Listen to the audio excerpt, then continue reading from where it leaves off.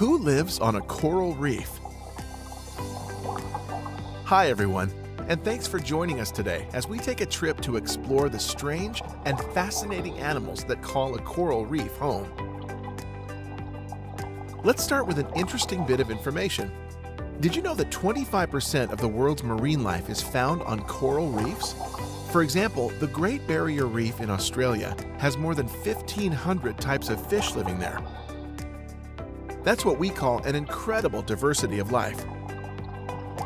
Today, we're going to see some of these coral reef residents and find out how they all live together to create this fascinating ecosystem. The most important job for almost all of the animals is to keep from becoming a meal for one of the many predators. The only ones who don't have to worry about being eaten are those at the top of the food chain, the apex predators. Sharks are a good example of an apex predator because their large size and aggressive hunting patterns mean they have no natural enemies to worry about.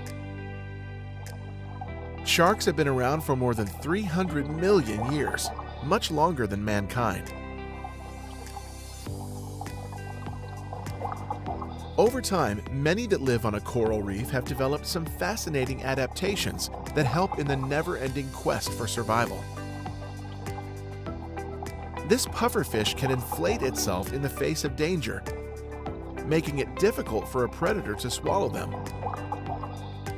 These porcupine fish can also puff themselves up, but they have the added defense of this armor of sharp spikes all over their bodies. This colorful surgeonfish is equipped with small spines on both sides of their tails. These spines are very sharp, like a surgeon's knife or scalpel, and are important for survival. This is where the name surgeonfish comes in. We can see that this butterfly fish has a spot near its tail that looks just like an eye. This is why it's called an eye spot. It's there to confuse a predator into thinking that the tail is really the head. That few seconds of confusion might give the butterfly fish just enough time to escape from danger.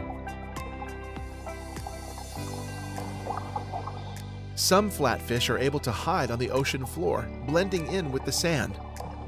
This ability to hide right out in the open is known as camouflage. It means that a fish can look exactly like the background that it's part of, blending into nothingness. With their long, thin bodies, these trumpetfish can look just like branches of coral. They can also change color to blend into the background. Here is another master of disguise, the crocodile fish.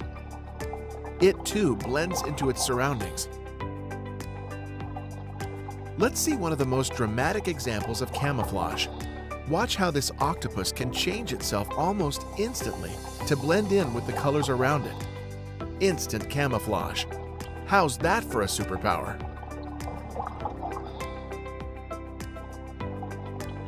You don't have to have seen a coral reef to damage one. And you don't have to be near a coral reef to help protect one. Together, let's do all we can to save the living treasures that are coral reefs. We hope you enjoyed finding out about life on a coral reef and hope that you'll come along on another trip with us really soon. Bye for now.